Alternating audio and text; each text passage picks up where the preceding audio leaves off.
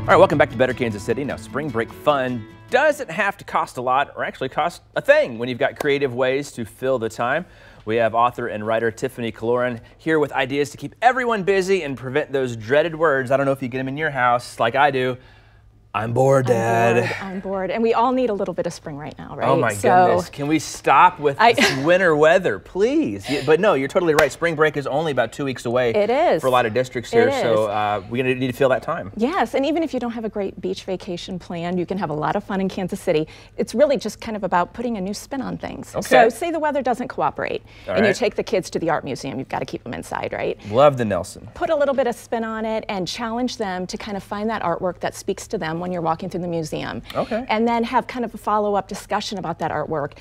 Challenge them to actually recreate it. Get some canvas and art supplies. Turn that kitchen table into your own little art gallery one afternoon. And it's a great opportunity to kind of teach them and educate them along the way. So luckily, my kids are a little bit more artistic than I am, but I already wanted to go to do this because I want to put a picture of the original and then put the recreation next to it. There you go. There you go. It's all about creativity. Or to getting decorating ideas. So. Exactly. All right, so what do we have up next here with the mason jar? Spring also means spring cleaning. That's right. They might not be as excited about this, but give them a little bit of an incentive. It's a great time to talk about charitable organizations and have them choose the ones that speak to them that they want to donate to. And also, maybe they want to sell some things at the spring garage sale. That's right. Facebook Marketplace. Have just have a jar, put all the funds in there, and then it's the family fun fund. Maybe you go to Worlds of Fun. Yeah, no, that's a great idea. My kids, my 10-year-old, he's starting to realize about money, and he understands that, and that's a big motivator for him sometimes. They like to watch it grow. That's right.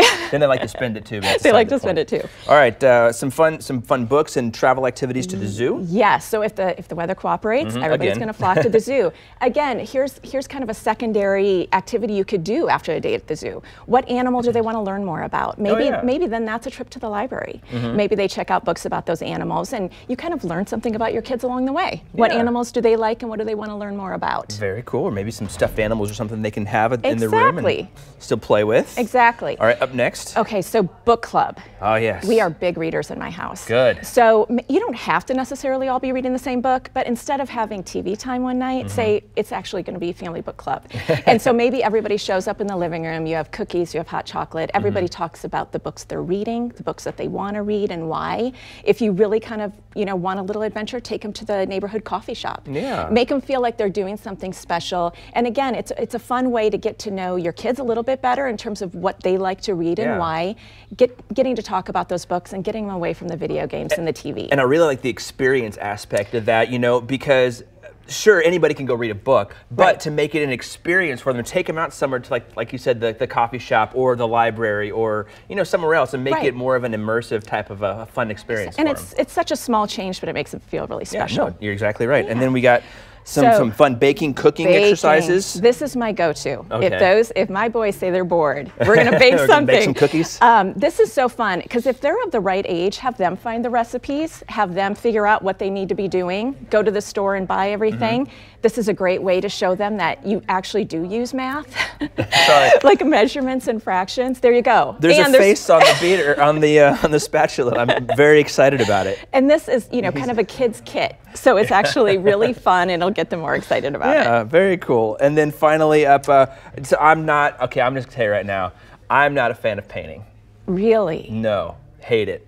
I would rather do anything else than paint. I love to paint. It's immediate gratification because you're changing something immediately. Can you rip some of that off on me? Because no. Well, during that week, maybe you have some downtime and there's a project you haven't tackled yet. And maybe it's your kid's room. Maybe they've always wanted the room repainted. Okay. Great, they can help. They can do it. They can get everything hauled out of that room. This is my bathroom project right here. Yeah, this is over spring break. I'm gonna do some painting. Have them be part of the process. They can help tape. Yeah. They can help kind of be part of that. And at the week, you have a beautiful new room. All right, well, hey, you have a bunch of really great ideas set up, so hopefully some of those can help you guys out as we are.